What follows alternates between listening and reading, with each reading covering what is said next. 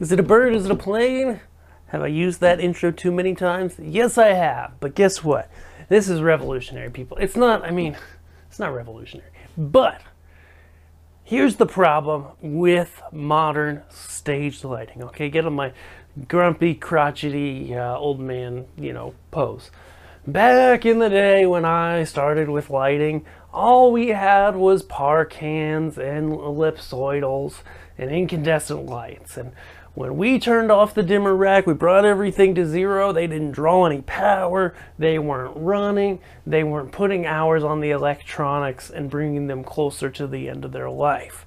Arr, gar, gar, gar, gar. Today's lights are just too fancy and they just stink. Wrong.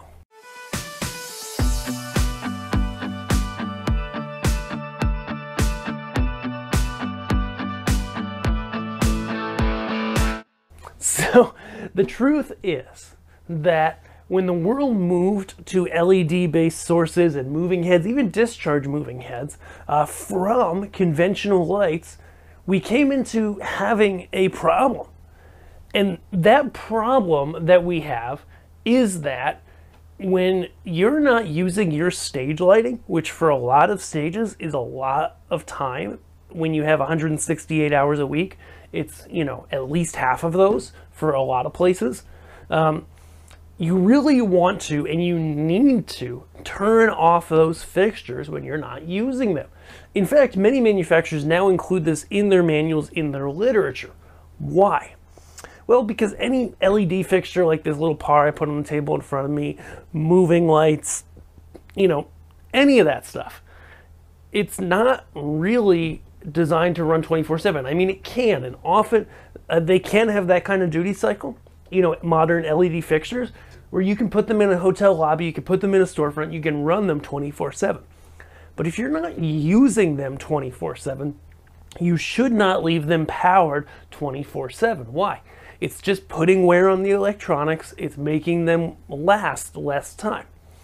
So the best thing to do when you buy new fixtures is have a way to shut them off. Now, if you're in a larger facility and maybe you had an integrator come in and build out your system, you probably have relays available. Or if you're going from an older dimmer rack that's still in good condition, you may be able to get relay modules that slide into that rack and turn your lights on and off. But for the rest of us, for people in small venues, for people who, on their own are switching over with a local electrician, an old broken dimming system to modern LEDs and moving lights, what do you do? Well, over the years, we've had a number of relays that we really like, and they all had drawbacks of some sort, okay? Like one, a very popular unit, the Color Source Relay, good unit. But if you're not in a fully ETC system where you have something that is a good RDM controller, then it's hard to set up and change the modes. There's no menu, there's no buttons on it, etc. Similarly, the ETC, what is it called? The ETC Foundry Relay, I forget exactly the model number, UPFM2, doesn't matter, RP2, no. Those ones are good, we like them, they're very reliable. But you have to have an electrician to install them, and even then setting the DMX address or the mode of it is kind of annoying because you have like one button and this cryptic light that flashes at you, etc. So, for years, I've been waiting for somebody to come out with a relay that's easy for the average person to set up, easy for somebody to set up because that's how you're going to use it. Enter the Netron RP2 from Obsidian Control Systems.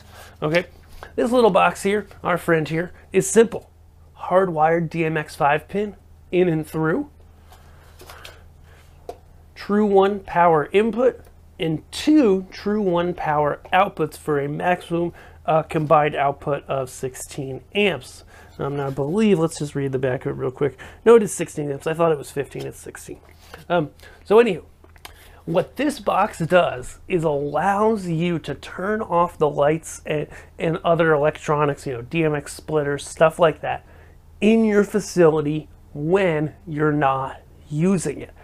And this can easily prolong the life of your fixtures, probably at least double what they would have lived otherwise. There's a lot of factors that go into it, but at the end of the day, you will get years of more life out of your fixtures if you're in a permanently installed setting and you install relays. Okay, this is the Netron RP2.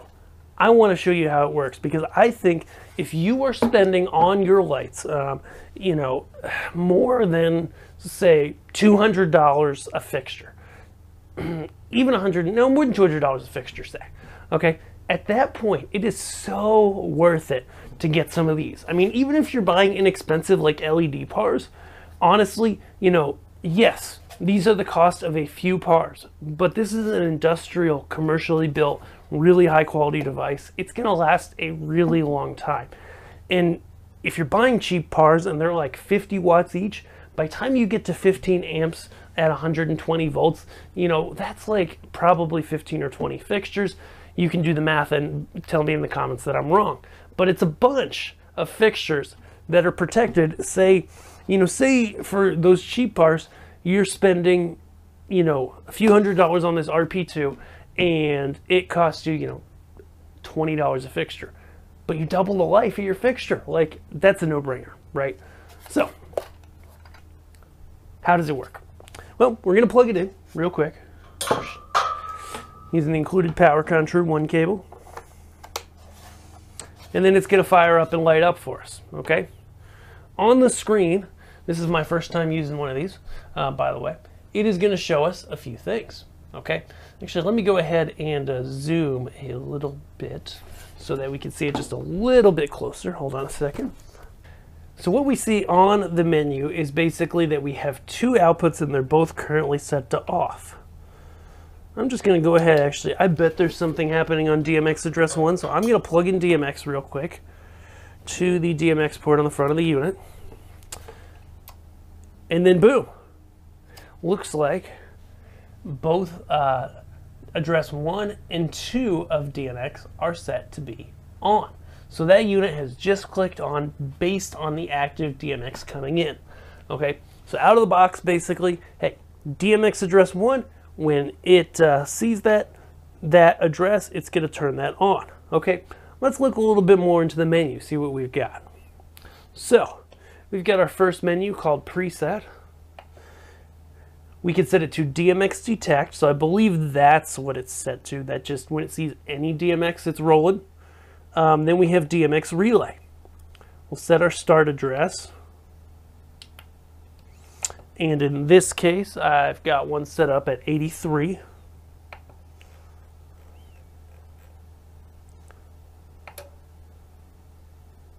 Excellent.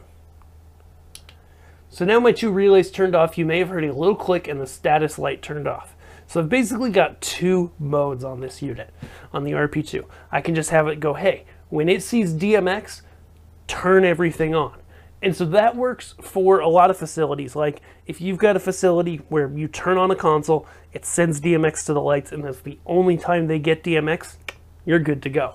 If you have like a wall panel system that's tied into DMX, doing some architectural controls, etc., then you're going to find that you'll probably have DMX to your fixtures all the time.